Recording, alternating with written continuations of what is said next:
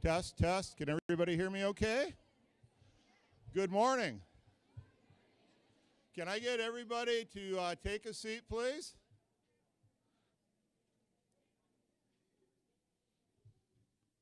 I'd like to welcome everyone to our first, and I hope annual, STEM conference. My name is Michael Wolfston. I'm the Executive Director of the Foundation for Catholic Secondary Education. I raised the money for West and Catholic Centrals for their scholarship funds. And we put this concept together last January, February, and we sent out flyers to all the public schools in the West Michigan area through Kent Intermediate. We sent flyers out to all the home schools, to the Christian schools, to all the Catholic schools, to all the Girl Scouts. The first week out, we didn't have any responses, and I started to panic and thought, my gosh, this thing is going to fall flat on its face. By the end of the second week, we had 170 young ladies register, and believe it or not, we turned away 217 young ladies. I just had to send 7 young ladies home who just showed up to register at the door. The conference was filled with 170. We just don't have any more room or enough volunteers. This is a conference that was put together by the Foundation for Catholic Secondary Education, the West Catholic, Catholic Central, Kettering University, Grand Rapids Community College. What's the college out there in Allendale? Grand Valley. Grand Valley. The retired women. What's their professional name? I'm having young timers disease this morning. I'm starting to block. But anyway, we put together 7 great groups to put this conference together. And it's all for you young ladies, 5th through 8th grade. We want you to expand your minds today. We want you to start thinking about science, technology, engineering, and math as career fields. We want you to get excited about going to school on Monday and learning that algebra or learning that math or learning that science program. We want you to start thinking about a career in the science, technology, engineering, and math. And then we want you to come back and do that career in the West Michigan area. We want you to be professionals in this area. Your mind is the most important thing. And out of this conference, we want your mind to be challenged. We want you to go out of here feeling good about yourselves and feeling good about STEM. There's nothing that can stop you but yourselves. So please today, relax, enjoy, and learn. And this is our first time. We're going to make this an annual event, I think. We're going to sit down and reevaluate everything here in a couple of weeks, and I promise you next year we'll have a better system to check you in. We're a little congested this morning, but you grow as you go. And thank you for coming. If you have any questions, if you need anything, if you have any problems, seek somebody out in a yellow shirt, okay? All the ladies in here with yellow shirts are mentors, and they'll be more than happy to help you. If you have a medical need, raise your hand, and we'll be there to help you. If you have a food allergy, and I know there were 13 young ladies that sent in food allergies, but only 4 of you checked in this morning. Aaron, in the back of the room, he has his hand up. There's 9 of you who have food allergies. Aaron, you want to come up and just talk about the food allergies and what we're doing if we don't hook you up real quick like? Sure, this is Aaron. Aaron's in charge of the food program here. He's the guy whose staff has put out all the food and is going to be providing the lunch and snacks and everything. So Aaron, what do you have to say about food allergies? They're a serious thing, and we want to make sure that everybody's needs are addressed and met. I do have a short list of different concerns that were shared with us yesterday. So if you do have an allergy, please come see me, and we can make sure you understand exactly what is or isn't on the table that might be an issue, an allergy concern for you. I think if we need to make any accommodations, more than happy to prepare something for you as well. So please come see me. I'll be in the back here for a little while yet, and then if you can't find me, somebody in the yellow shirt can track me down. I should be back in the offices. So thank you. Thank you, Aaron. Once again, parents, if you need a parking pass for this morning or for this afternoon, see me. I'll get them to you. At this time, I'd like to introduce, is it Doctor? No. Mr. Steve Abid. Abid. Steve and I have worked together for the last year helping put this committee together, and Steve's going to make an introduction. Good morning. Good morning, everybody. With this number of young women, I thought there'd be a lot more energy in the room. Let's try that again. Good morning, everybody. Good morning. That's what I like to hear. All right, moms and dads, in a little while, we're going to let you go on the rest of your day, and your daughters are going to be here with us today. They're going to have a great time. They're going to be in good hands. You don't have to worry about anything. Plus, you can go do some really important things like buy stuff. I am a professor of economics here at Grand Rapids Community College, and I was on the Catholic Secondary School Board last year when Michael approached me and asked if I'd like to be involved in this, and I thought there would be nothing better that I could do to help foster the enthusiasm and the interest in these very, very important fields among young women. And I see a number of young women that I've encountered throughout my teaching here at Grand Rapids Community College and in meetings I've been at both West Catholic and Catholic Central. And I'm glad that you're back here helping to pass it forward, as they say, and help these young ladies gain an interest in the same fields that you're interested in. I don't want to take up too much time. My sole purpose this morning was to introduce the person that's going to officially welcome you here. This is my boss, Dr. Hilda Hele. She is the provost of Grand Rapids Community College, and for those of you that don't know, the provost is like the most important person that a faculty member has to worry about. So, Dr. Hele, thank you. Good morning. I mean, we've done this before. Good morning. It is so nice to have you here. It's obviously going to be an amazing day for you, and we are so very happy to have you here at Grand Rapids Community College. I hope you have a fun day and that you learn lots and lots. I get to introduce to you, and we need to get right to it, right? Because you've been waiting already too long. I get to introduce your speaker for this morning. And we really need to thank her because she's here because she really cares about you, about women in science, in technology, engineering, and math. And she herself is an assistant professor of chemical engineering in Kettering University. She comes all the way from the other side of the state. We had a different speaker for today in the program, but she couldn't make it. And Dr. Mary Gilliam was so happy and so eager to come and share with you, and we're so happy to have her here. She is also a yoga practitioner and a mother, so she really cares about all of you. It is with great pleasure that I get to introduce Dr. Mary Gilliam. Mary?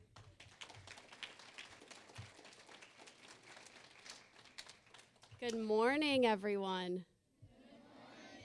It's so nice to see so many of you show up here today on a Saturday morning. You could be sleeping, you could be watching TV, you could be doing any number of things, but you chose to be here. So I want you to give yourselves a round of applause, loud round of applause for being here. Good for you, good for you. So I am Dr. Mary Gilliam. I am an assistant professor of chemical engineering at Kettering University. I teach chemical engineering to college students, and I also practice scientific research. Can somebody tell me what scientific research is? Yep.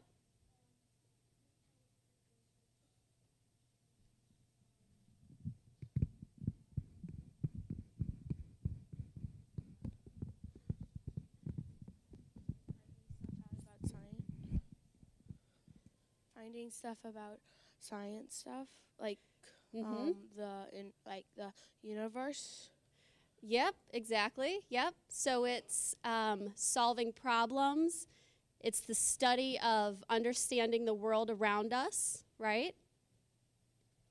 Developing new knowledge and theories to explain the laws of physics, the laws of chemistry, anything to explain the world around us, right? So I am a plasma scientist. Can anyone tell me what plasma is? Besides my daughter? Yes. I think plasma is like some noun. It's a noun, yes. Exactly. It's not a liquid or a gas or solid. It's like sort of like jellyish. Well, the first part is right. It's not a liquid, gas, or solid, but it is a state of matter. If you're thinking of blood plasma, maybe it has some kind of jellyish consistency. But one more person? It's like heat or light. Another good answer. Yeah, a plasma has much energy, much heat, and it also emits light. So plasma is the fourth state of matter. So if you think about water, at a very low energy state, it starts off as what? A solid, which is ice. Good. Then if you add more energy to it, more heat, it could change phase and become a liquid. Add more energy and heat, and it could become a gas or steam. And if you add even more energy and heat to that, it could become a plasma, where it ionizes. Now, plasma can also be generated here on Earth in special chambers called plasma chambers. And in those chambers, it's actually considered a type of a cold plasma. And that can actually be utilized for many different purposes, such as in medicine. It can be used for sterilization. It can be used for wound healing or dentistry. It also can be used as a potential source of energy, fusion power. So it's much cleaner, much safer than current nuclear power. Doesn't have a chance of a runaway heat reaction, right, that could cause a meltdown. So current research is underway right now, and it's projected that by the year 2050 that we will have sources of fusion power on large scale. Who can tell me one example of plasma? Yep. Lightning, very good. Yep, that's a good example of a natural plasma here on Earth. Would a plasma screen TV be an example? Yes, it would. That's another good example of the use of plasma for our society. So plasma TVs, plasma to make microelectronics, plasma in the semiconductor industry. A lot of hands. That's good. One more. The sun, very good. Yep, the sun is a source of plasma. Actually, most of the matter in the universe is in the plasma state. Did you know that? No, yes, maybe. Now you do, right? Yes. So I didn't wake up one day and suddenly become a plasma scientist. It started when I was very young. By the time I was in second grade, when I was actually first introduced to science as a subject, probably all of you were introduced a little bit earlier, right? But I knew I loved science. How many of you, when you were younger, knew that you had an interest in science or math? Raise your hands. Many of you. Good, good, good. So I knew that as well. I always loved science as a kid, and in my day, it wasn't considered cool to be a scientist or to like science or math. And I don't know how it is these days. Is it still kind of the same, or has it changed? It's changed? Good. Good. I'm happy to hear that. But I didn't care anyway. I knew what I liked. I liked science, and I made friends with other kids who liked science as well. So, and when I was in high school, I took chemistry, physics, and math, and I had one particular teacher who really inspired me in science. He was a chemistry teacher, and he brought real-life examples. He really just instilled a love of chemistry in me. Can any of you name a teacher you have who maybe inspired you in science or math? Raise your hand if you have a teacher, somebody who really inspired you in science or math. Maybe a couple names? Yeah? Who was your teacher? Mr. Guma? Grima? Who was your teacher? And what did she teach? Science. Mr. Philman, and what did he teach? Science. Good, so many of you, that's good. So I went to college at University of Missouri, Columbia, and I actually started off as a biology major. And I was in biology for about one semester. I realized that wasn't quite for me, but many of you probably are interested in biology. It's interesting, but for me, I knew that I loved physics and chemistry and math. And I came across some friends who were in a chemical engineering program. I had never heard of chemical engineering before. Have any of you heard of it before? I'm sure you have now, yeah? Yeah. I thought it was a perfect way to combine my love of physics, chemistry, and math, and it really did, and it turned out to be a perfect choice for me. So many of you will will go through the same types of decisions when you get to college, and eventually you'll find your path, you'll find your right niche.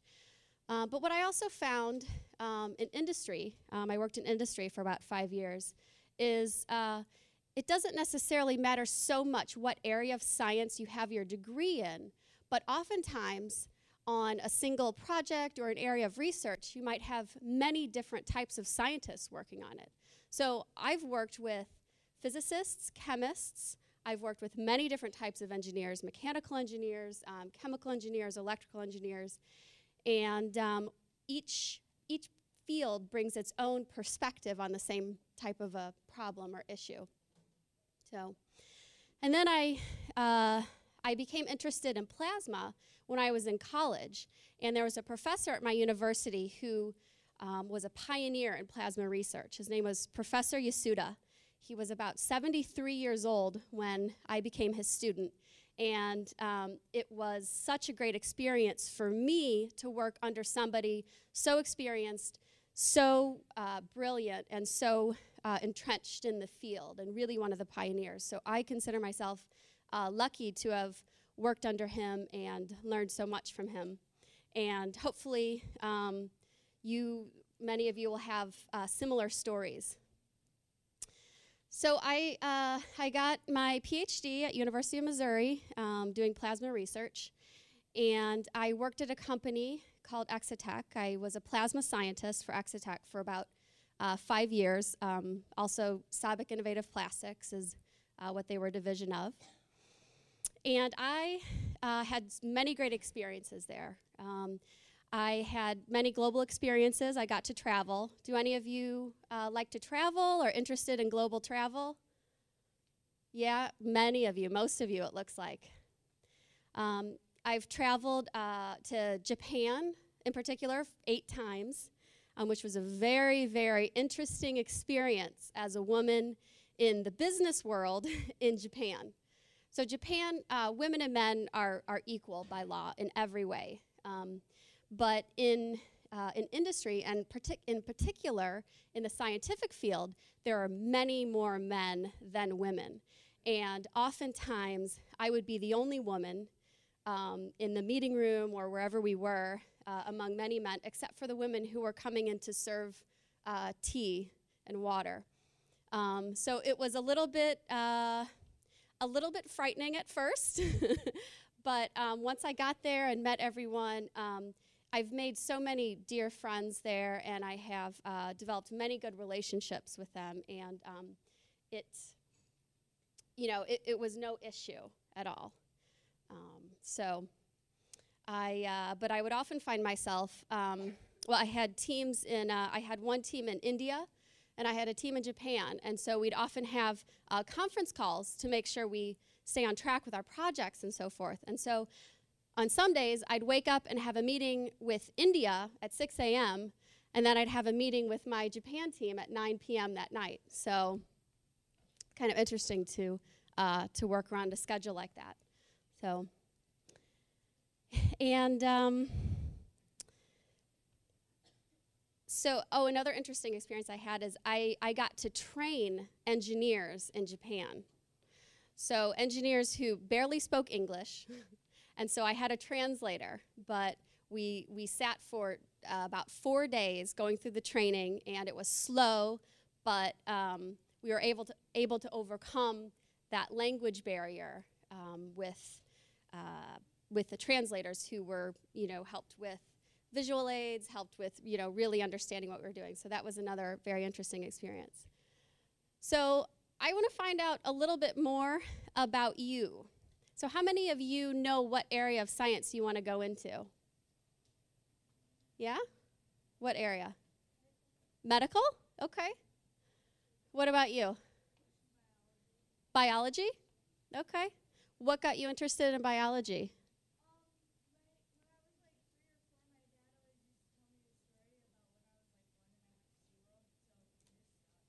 Okay. That's good. And you? Marine biology? And why?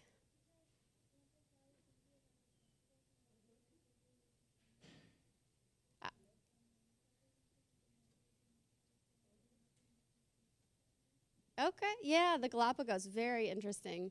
Yeah. And you? Engineering, what type? Not sure yet. There are many different types of engineering. So there are a lot of options for you. Yep.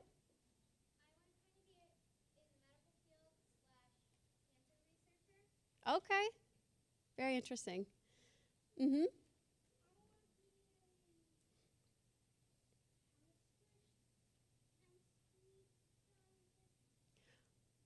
A chemistry scientist, a chemist. Very cool. Mm-hmm. Yep.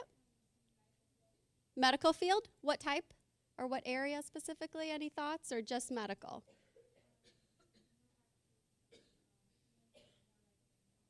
For animals? Mm-hmm. Yeah. Medical school? Very good. Very good. So many of you know, but it's okay if you change your minds too. I changed my mind.